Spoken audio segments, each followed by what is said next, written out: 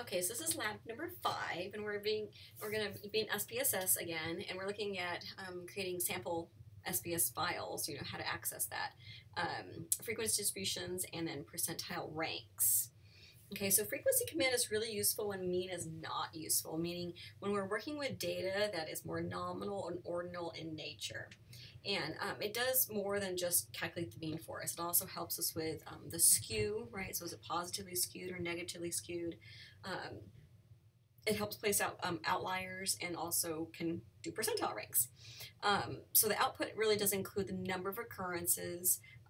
It works best with a small number of values, and the percentages can be either valid percentages or cumulative percentages.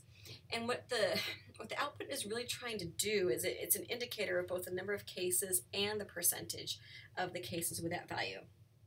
Now keep in mind that SPSS will run any command that you ask it to, so just be careful on your scales of measurement.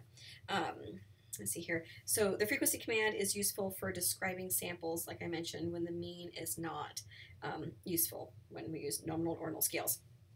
It's also a really good method for getting a feel for our data, right? It provides more than just this average score, this mean or standard deviation. Like I mentioned, it can do skew and ranks and things like that. Cumulative percentiles and percentages are valid only for data that's measured on at least an ordinal scale, so you really can't do anything with nominal scales there. And because the output contains one line for each value of the variable, this command really works best on variables with relatively smaller number of values. And the frequency command produces output that includes both, right, the number of cases and then the percentages.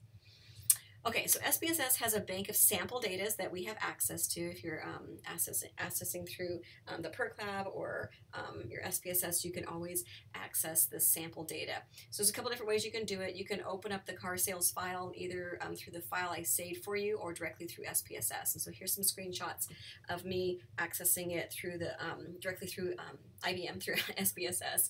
But I also saved it as a .sav file for you in your lab section where it says like data for week number so and so. Okay, so again, this file can be found in your weekly data section or in the welcome dialog box. If you didn't click that little thing that says don't ever show this box again, you click on sample files and you can scroll through the different sample files they have there available for you. Okay, let's see. So what we need to do then is start the frequency command. So you go up to Analyze and you click on Descriptive Statistics, and then you click on Frequencies. This is after you already have your car sales file up and running for you. So Analyze, Descriptive Statistics, and Frequencies. Okay, and this should open up a new little dialog box for you. So what we're going to do is we're going to have the variable of manufacturer go over, right? So, and you can click any one you want. I'm going to use price in thousands later too. So you can click on any variable you want, click it over to the variable view, and then click on statistics. All right, so when you do the output, sorry, I think I'm a little fast there, so transfer the manufacturer one over just like using the purple arrow like we did before. Make sure the display frequency box is checked. Normally it is, but just make a note that you definitely check that before you clicked OK. Okay, so you have the output report here. It's in 2 sections. The first section is more of a record of like what kind of data is valid. So here we have 157. That's valid with no missing.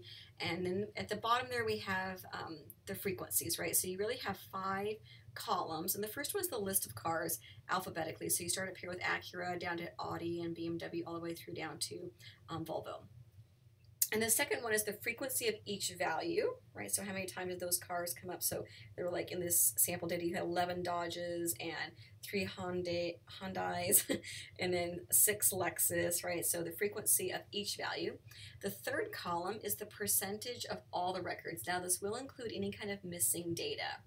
Now the fourth one is all the percentages of the records without missing data. The fifth one is the cumulative percentage or percentile ranks. So what kind of, what percentage overall were those cars, right? And it should go all the way up to 100, right? That's right. So it's a little bit wonky because we're using things that are more nominal in nature. So it's not that like Volvo or Volkswagen, you know, outcar Buicks and Cadillacs. It's just because we sorted it alphabetically, the cumulative percentage keeps carrying all the numbers there and adds up to 100%. Okay, so we can also determine the number of descriptive statistics and a variety of percentile ranks. So we're talking about like quartiles here, cut points, and scores corresponding to a specific rank. So let's focus on the variable of price. Okay, so that's the new one we're going to do. Okay, so again, you open up a dialog box or open up your analyze descriptive statistics and frequencies. That's going to open up a new dialog box for you. And so this time we're going to do sales in thousands, right? So you have to kind of scroll through different variables on the left-hand side here that you can choose from. And we want sales in thousands, and you do a purple arrow. It goes over. And then under options, so after you click on, so really quick, so the statistics dialog box is really useful.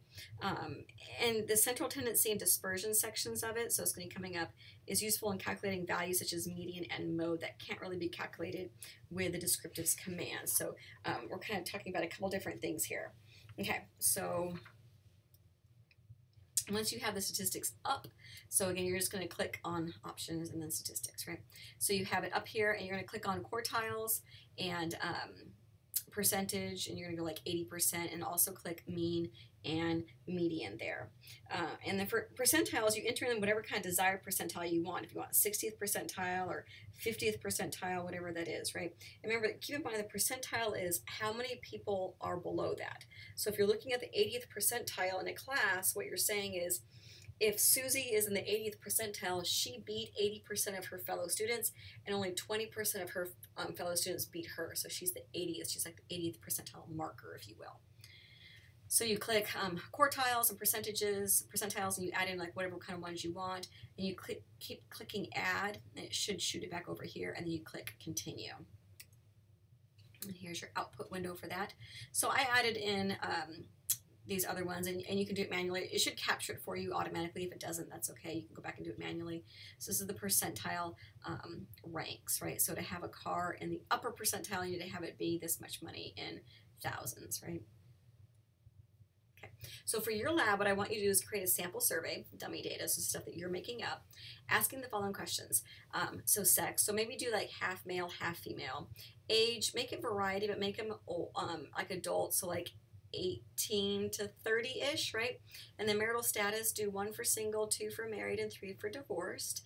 And then for the math skill level, I would say do it on a scale from 0 to 100, and give a pretty good diverse skill set between the participants. So you can have some people having like a 59 and 87 and 14, right?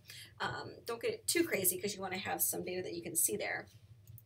Do keep in mind that you want at least to have 30 participants, and you need to code marital status and sex as nominal data. And then using this data you created, right, so again, this is not information that you're gathering from people, but just information that you created yourself, determine the math skills needed to be in the 60th percentile, right, and then send me a screenshot of that for your lab.